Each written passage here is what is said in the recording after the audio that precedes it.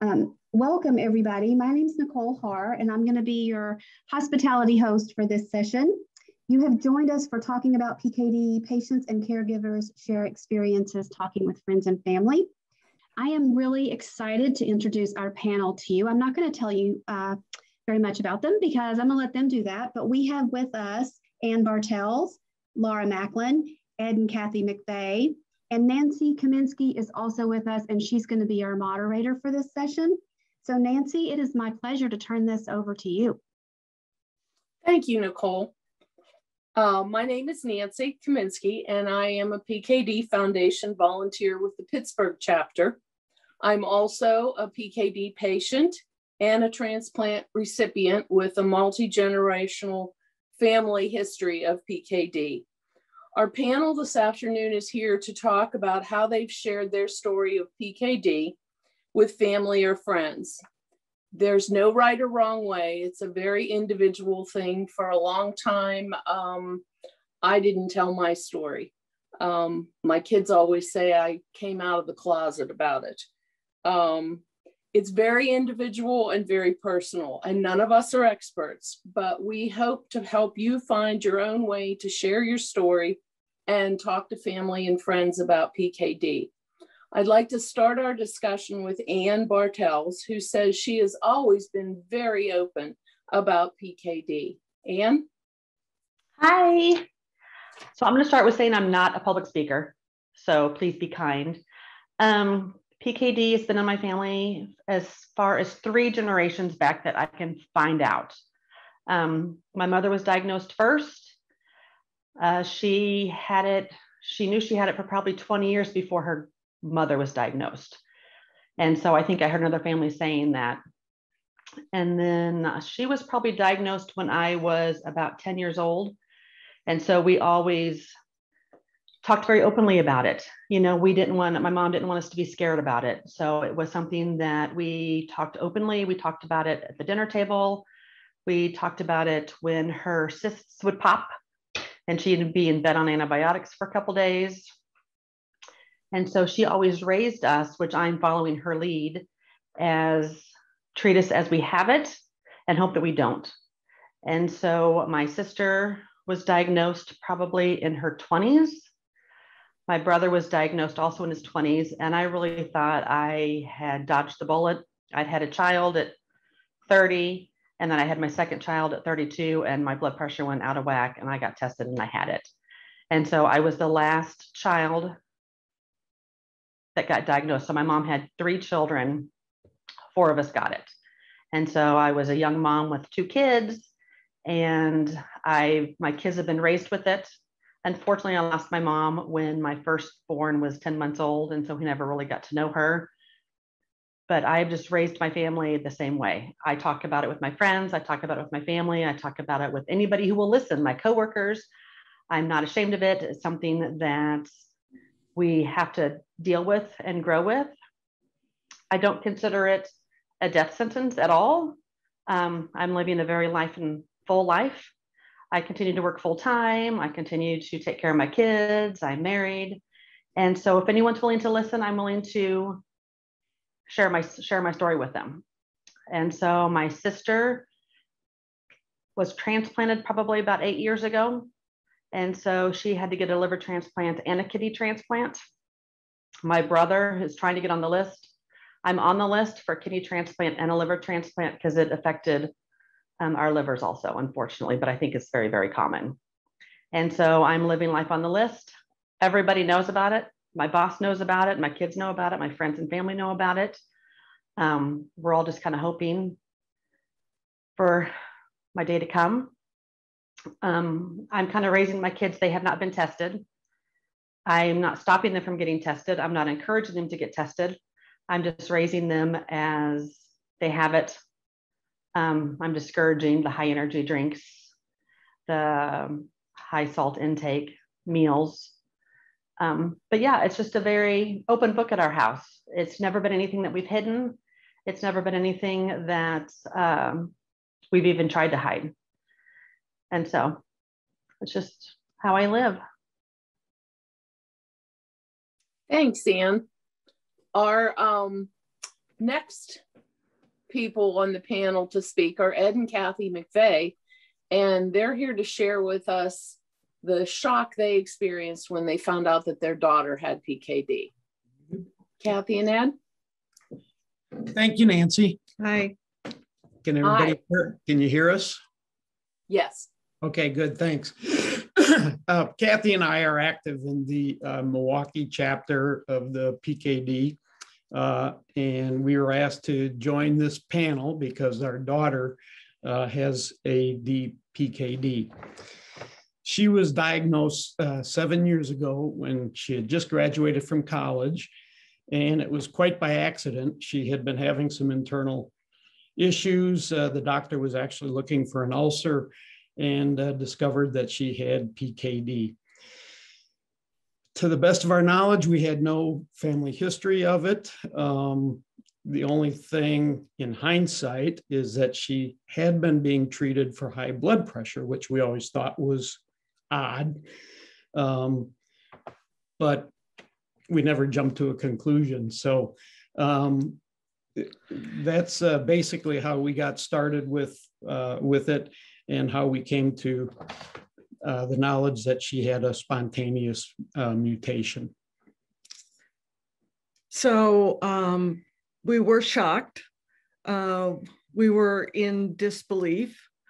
We were scared. We felt helpless. And at that point, and we do have another child. We have a son who's a couple of years younger than her. But as a family, we decided that we would try to learn everything we could. That's not too scientific over our heads, but we learn everything we could about the disease. And if you plan on telling people about your diagnosis, you're going to want to know some things about it, because they're going to ask questions. They're going to ask a lot of questions. And so we turned to a nephrologist, and the most helpful thing was the PKD Foundation. The people in the Milwaukee chapter have been incredible in helping us understand and learn a lot about PKD. So, yeah. So once we decided that we would learn as much as we could, and of course, Nicole and everybody in the PKD Foundation office in Kansas City are just an amazing resource, as is the website. But we decided that we would start with our family, immediate family, and we did tell them in a one-on-one situation, wherever possible, at the very least a phone call, but we did try to do it in person, one-on-one. So we did that, and then we really let Meredith direct, our daughter, direct whether or not she wanted to discuss it with friends, extended acquaintances, neighbors, things like that. Employer. And she had made the decision that she was 100% comfortable with being open, talking about it, trying to learn as much as we could, maybe helping others that had it as well. So once she decided that, we started visiting one-on-one with extended family and extended friends and neighbors. And so we did sort of extend the circle out, and whenever we talked to people, we tried to do it one-on-one, so we could answer their questions. They always wanted to know, what's this mean for Meredith, and how can I help? And it's very touching that, people that really want to help you when you come across something that's as important in your life as this big change was in our lives for our family. So with that, we really started, because of everybody would say, what can we do? Is there a way we can help? We had people say, can we donate a kidney? It's pretty amazing and touching. And that moved us forward into doing more fundraising. So we've been really active in raising funds for the walk every year. Yeah, the walk has been a lot of fun for us. We've had family, friends pretty big groups come and join us, 20, 30, 40 people one year. And we've been successful in helping with the fundraising for research. And we've helped people that we didn't know had PKD. So now what we do when we talk with people is we try to keep them updated on the progress, the things we learn about at meetings and at conferences like this. So we hope one day to be able to share the news that there's been a cure found. So great. Thank you, Ed and Kathy. And how is Meredith doing now? Very well. Good. Good. Okay. Our next speaker is Laura Macklin. And Laura was diagnosed in her 20s. And with her diagnosis came fear for her future, which I think a lot of us can probably relate to us. She will share with us how she became an open and honest advocate for research. Laura?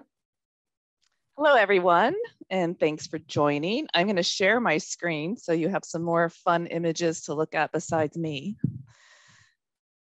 So I think we should be sharing now. You can hopefully see my little cutie patootie. This is our son, Miles.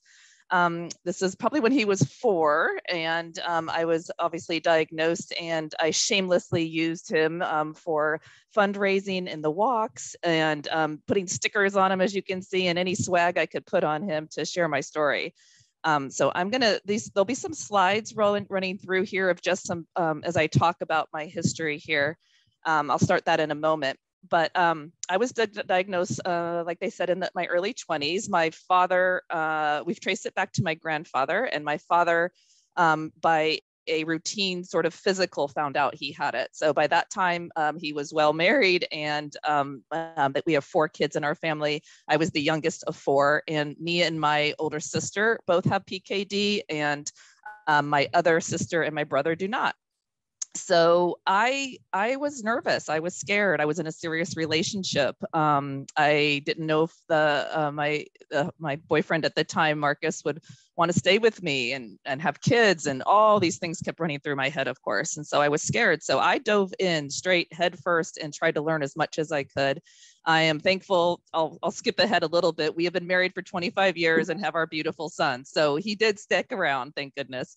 And he has been my supporter along the way, 100%, along with my family.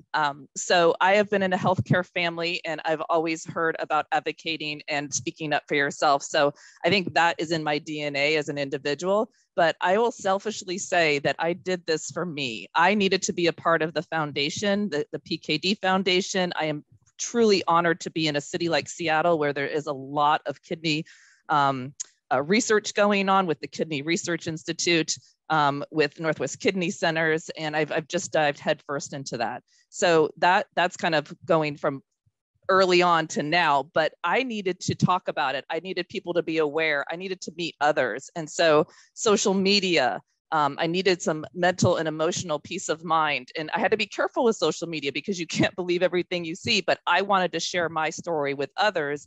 And so that people knew, so that they could see me for who I was, what I was going through, because as we all know, our disease isn't very physical sometimes. You could look at me and not know anything is wrong, but I could be having a really horrible day because of my PKD. And so I felt it was necessary for me to share that story. I'm going to start my slideshow so you can see some more pictures. And I believe it became very important for advocacy. So I would speak anytime and anywhere. So this is at a conference that we had. I set up tables at local places. This is all from the PKD Foundation. This is at a walk at a local kidney walk in our baseball field here. This is just information at any event that I could share and talk to people about. And so this became my thing. The walk is huge. And so we always held a walk for every year in Seattle here. I think we've had as much as 300 or 400 people.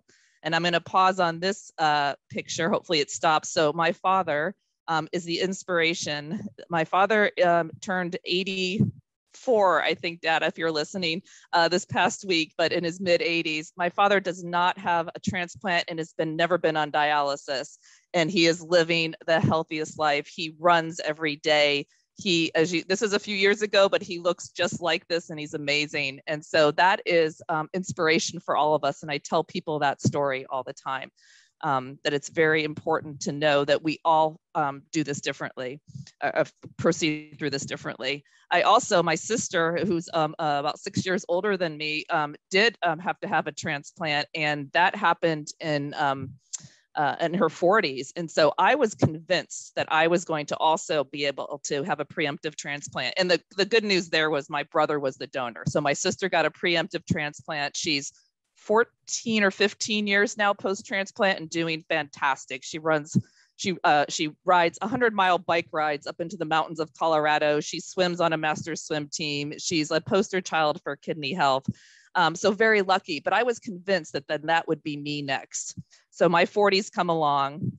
I'm now 51 and nothing. I am sitting at stage 4 renal failure with giant cysts on my liver. I am uncomfortable. I am tired. I don't like to exercise as much as I used to. I'm sad. I get anxious. I'm depressed. And I want a transplant and I can't get it because I'm just not quite there yet.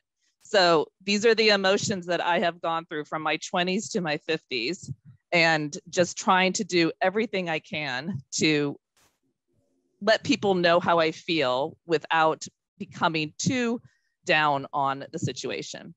I'm going to continue the slideshow here. So this is my family participating in one of the walks, my lovely parents, my son Miles here in his teens, I believe, me and my husband Marcus and my niece Sarah. Always had family at the walks. I live in Seattle. I've been the Seattle chapter coordinator for 5 or 6 years now. My parents live in Iowa, so have really had a great support with folks coming to support us in the walk, which has been fantastic.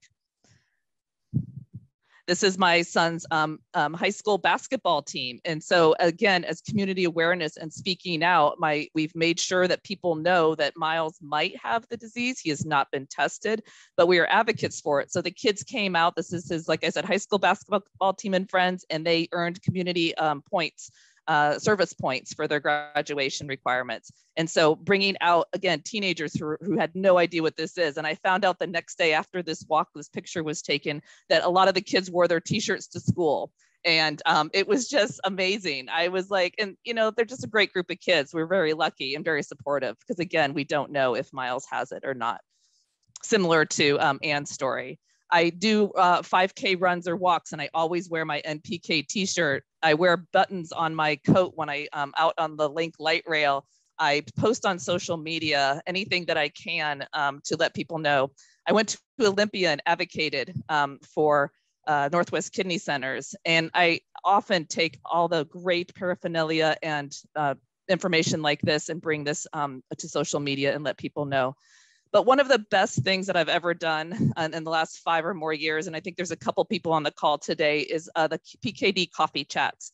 We used to do these in person, and now we do them virtually due to COVID. And I think the virtual has actually been much more productive in some ways. But we meet every single month for 1 hour, sometimes 2, on a call like this, and we talk to each other. And we just talk. We talk about our problems, our issues. We share good things and bad things, and it's just a very safe space. And the foundation had set this up for us, and they log us in and we just talk. So I highly recommend any other chapters out there, or if you don't know, get involved with one or join our Seattle one. We can do this virtually, so you don't have to live in Seattle to join our Seattle chapter.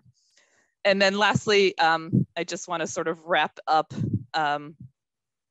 with one more photo, because my son just turned 21. Oh my gosh, 21 this last Tuesday. He's happy, he's healthy, bought his first drink on his own. And I do this for him. I speak for him. I hope there'll be a cure one day, but I'll do everything in my power to make sure that research and funding is possible to find a cure. There you go. Thank you, Laura. That's a great story you have. You've been quite the advocate, and I like the idea of the group, the monthly meetings with your group. I think that's something we could use here in Pittsburgh. I think we're going to go to questions at this point. Nicole, can you help me out with that?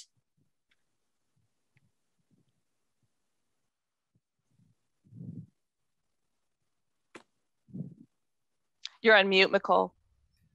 I am so sorry. There we go. Can you hear me now? Yes. Yes, thank you. Sorry. It's amazing that that still happens after so many Zoom calls. Sorry about that. I'm seeing some comments in there, not in the chat, but not specific questions. But one kind of, I think, theme came up. We talked about support. Ed and Kathy mentioned that when they talk about PKD with their friends and neighbors and things like that, a lot of people want to know, first of all, how is Meredith doing? And second, how can we help?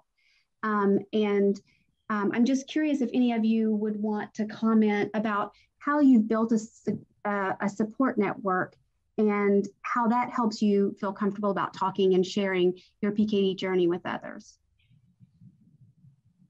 Anybody want to jump in on that?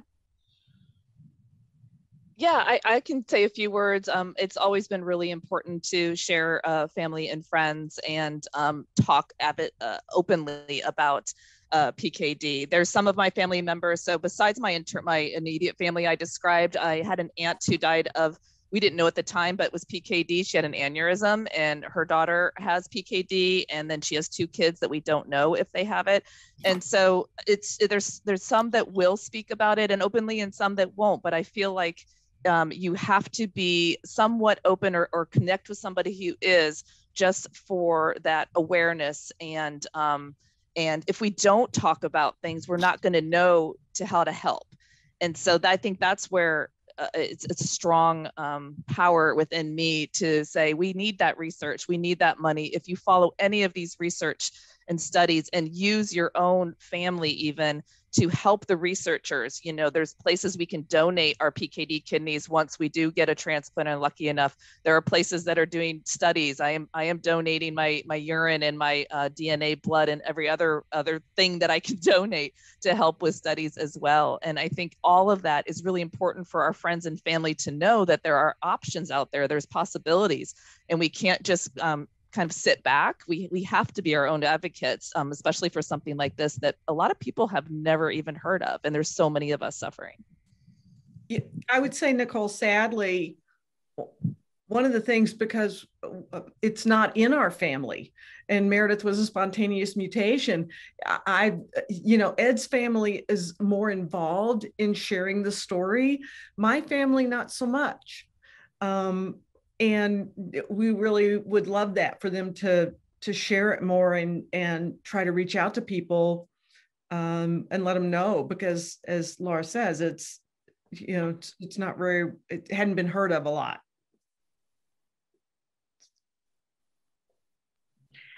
Yes. I'm going to jump on the bandwagon in regards to the studies. I have been involved at KU Med Center for, I guess, 20 years.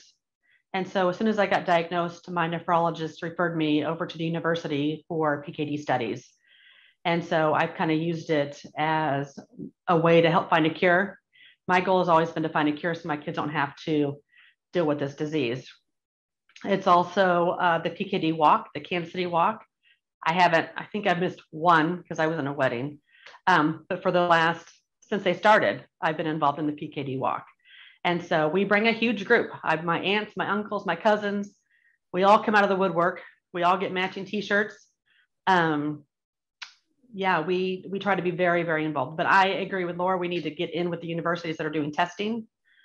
And it's kind of almost free healthcare at the same time. I get my labs done for free. I've gotten MRIs for free. And so it's a win-win. So you get to track your disease with the leading researchers out there, and you get to help find a cure. Very well said. We have a really good question, and I want to get to that, but I just point out that what I've heard from all of our panelists, I think, is having a support network and how that has been helpful to you, and also a lot about getting involved and how that helped, and educating yourself and being a voice for your children, no matter what their age, as they've grown. So those are three things that I heard quite a bit that have been helpful to all of our panelists. But I do want to ask this question and see if we have some responses. So we have an 80 PKD patient, it's young, doesn't have symptoms, basically very healthy and not really having any issues right now. And sometimes she feels weird about talking about PKD because there's nothing wrong with her right now. So any tips about how to talk about it without coming across as being dramatic? Such a great question.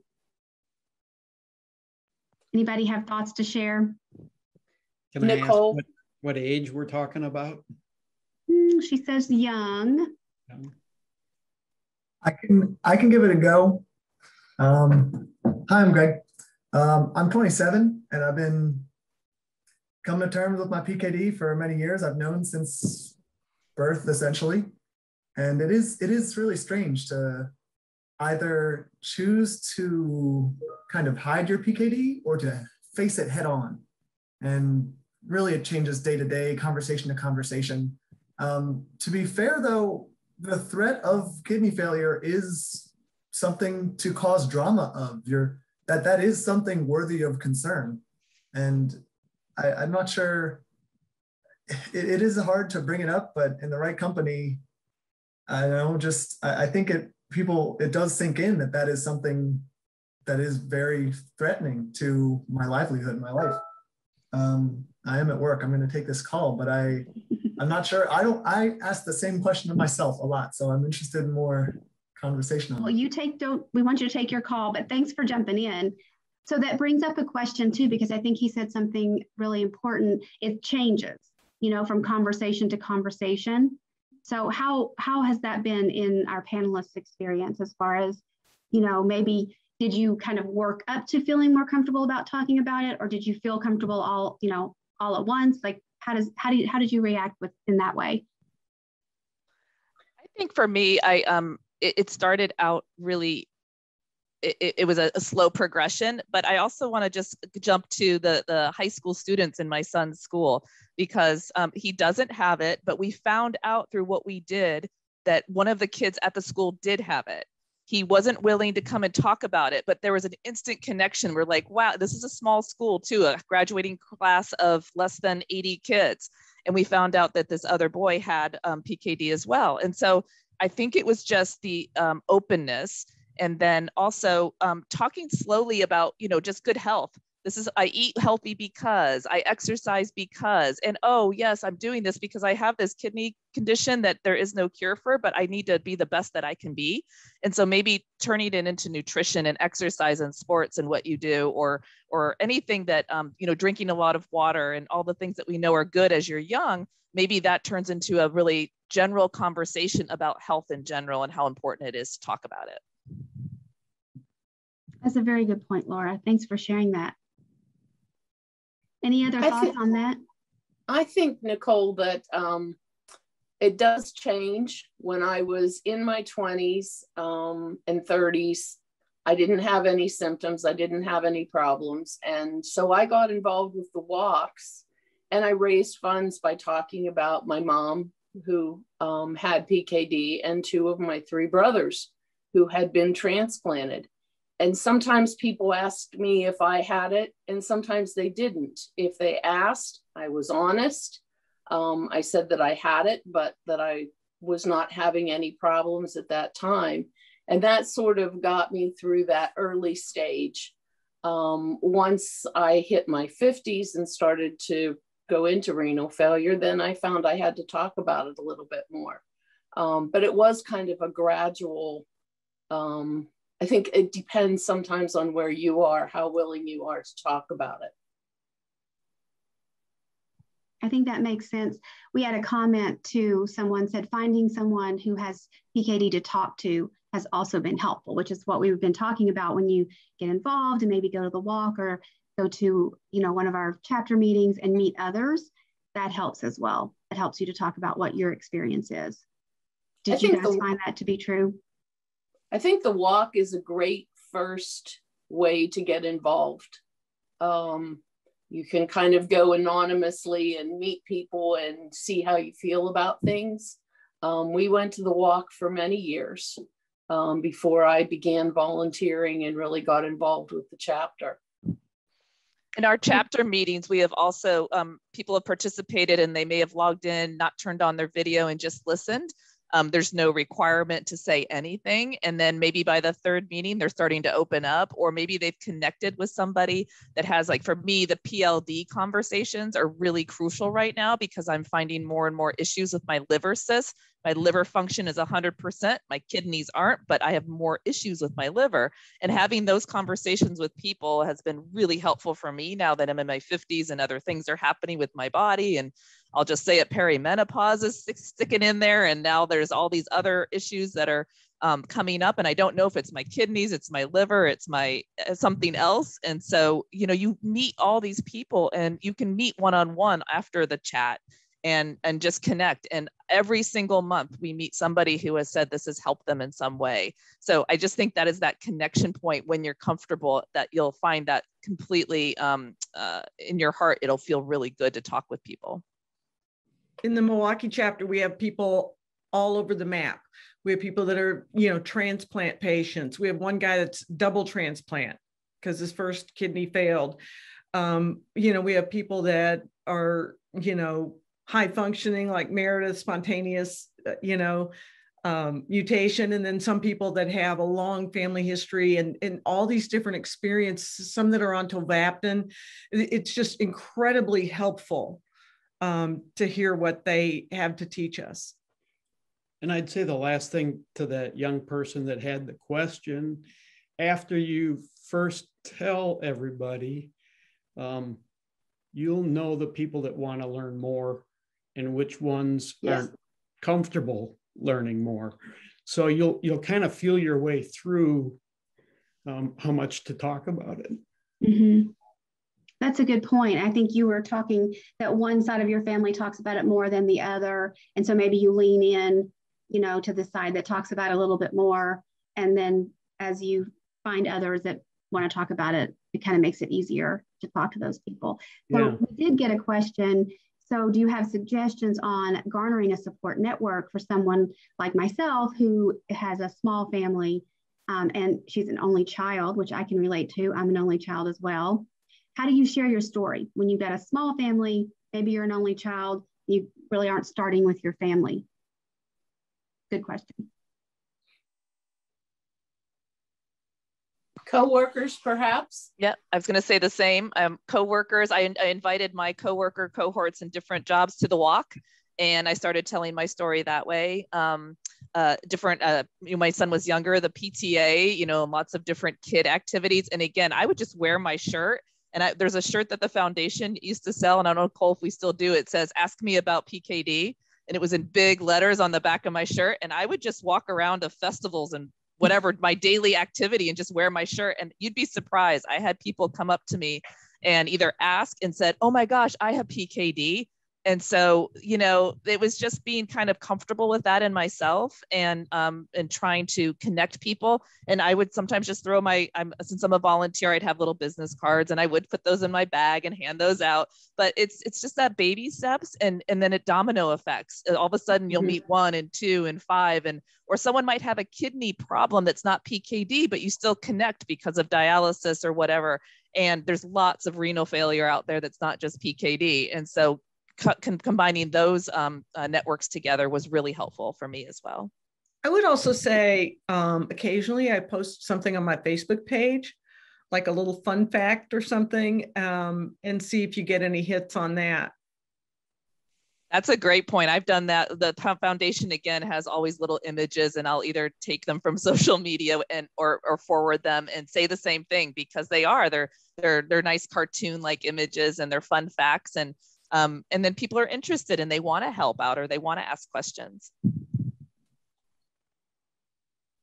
So just so you know, there's a lot of comments here that people are really appreciative of all of you for sharing your stories and being so open and honest.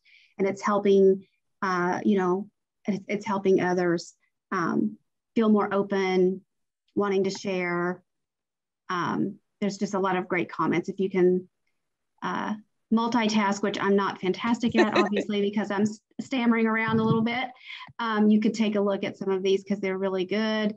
we And if obviously people want to connect in the forum chat areas, you can click on our names, I believe, and you can connect with us. And if you want to ask us questions or join other things, or I've already had a lot of people ask me about the Seattle chapter and what I do and the things that I've been doing and some of the other advocacy things. So please feel free to reach out. That's awesome. I was getting ready to mention that, to say, you know, please go over to the attendee tab and find people, you know, that you want to connect with, especially those that you might be communicating in these chats with. You know, I see a lot of people communicating with, you know, with other people that are in this session. So that's a great way to find someone, you know, that also shares some of your same experiences. I just wanted to see if we had any more questions. There's some questions about jobs, Nicole. Yeah, I just saw that, and I was going to the same place. How do you feel about addressing that? How do you feel about sharing your PKD story and journey at work? I can speak for Meredith. It is a concern, right? It's one of those scary things that you don't know what the outcome will be. So I can't say do it or don't do it. You'll have to feel your own way through that. But for her situation, her companies have so far been incredibly supportive. One of the companies, when she was working at Kohl's Corporation in Milwaukee, it was so easy to talk about it amongst her coworkers, because if she could get 5 coworkers to join the walk, Kohl's would have $500, and each employee would get credit allotted to them for community service. And Kohl's put a lot of emphasis on that. Pretty unique, I think, but it's a real positive. So you're just going to have to feel your way through your company and see how it feels to either talk about it or not. But I think you'll know after a while. It's important, if you do start, to have as much knowledge as you can. I agree. I didn't bring it up to my employer day one. Once I got closer to my employer, and I've been blessed by having a wonderful employer, that, going to doctor's appointments, hey, I'm going to run up to the doctor. I got to run to my nephrologist, and kind of bring it in that way, kind of bring it in slowly. But yeah, I definitely didn't bring it up in the job interview. Yeah, I mean, yeah, that's valid. Yeah, I don't think any of us did. No.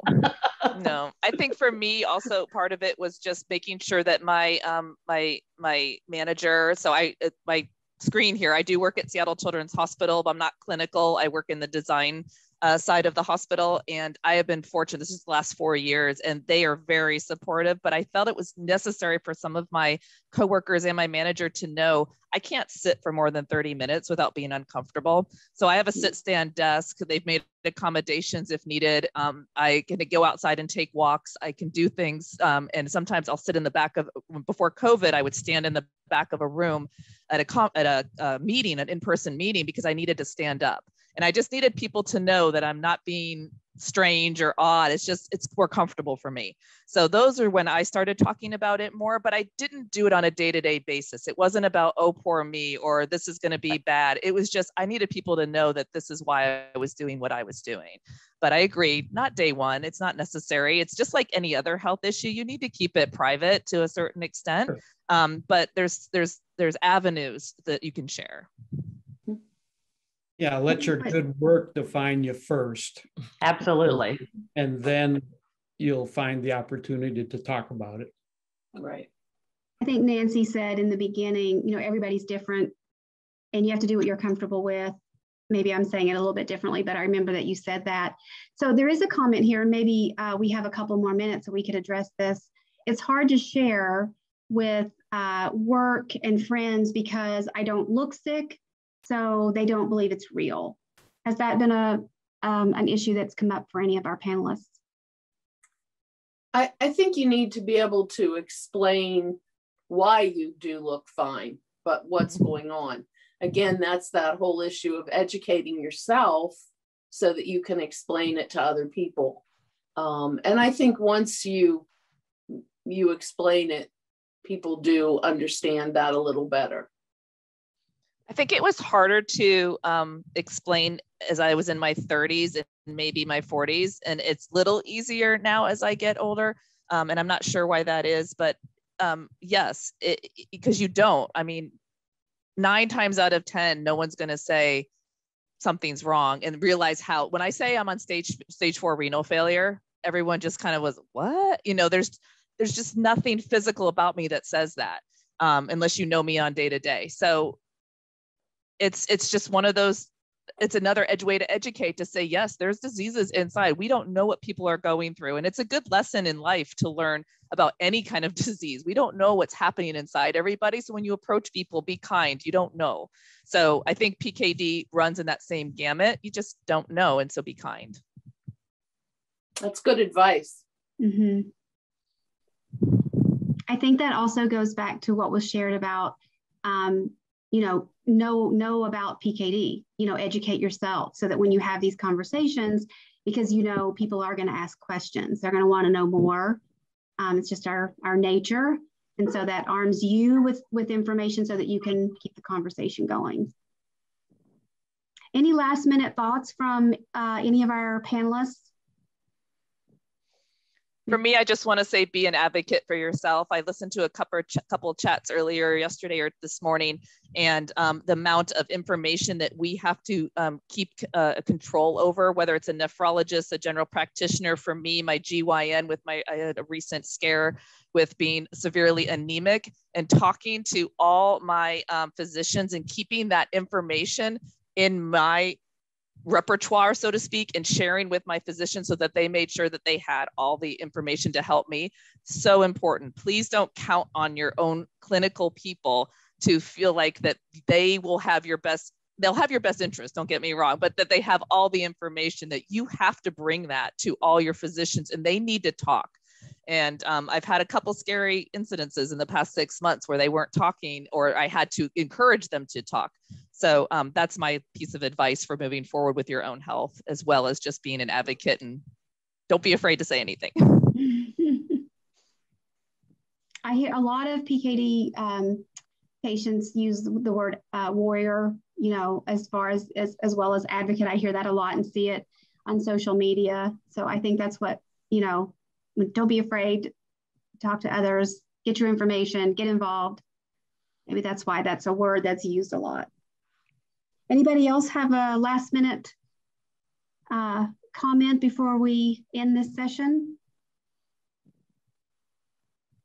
Thank you all. It was great. Yeah. Thanks. Yes. Thank you. Thanks for having us. Absolutely. I just want to take the opportunity to say thank you to each one of you for taking this opportunity to share your story and help others and sharing your experience. We're getting quite a few thank yous in the chat now. Some hearts. I didn't know you could do that. That's cool. I want to learn how to do that later. So thanks all of you for joining us. And I hope this has been helpful as you navigate conversations moving forward. Nancy, thanks for moderating our session. I do want to remind everyone to take the survey. We'd love to get your feedback. And our next session starts at 2:45. It's a breakout, so you can go back to the agenda and pick out which session you'd like to go to next. And you're going to have about 10 minutes, I believe, before that starts. So thank you all so much. Thanks everybody. Enjoyed being here with you today. Bye-bye. Take care. Bye-bye.